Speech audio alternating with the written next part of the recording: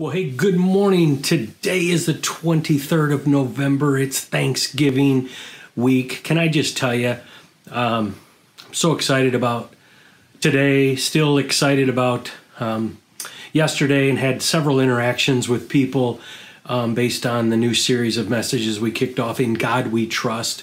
If you missed that live stream yesterday at 9:30 a.m., you can catch it now on our YouTube channel. Go to ilovemychurch.org. You can click on the little tab there, if you will, the little bar, and find us and take in what you missed, because I think it could be a great help to you and hopefully inspire and build your trust.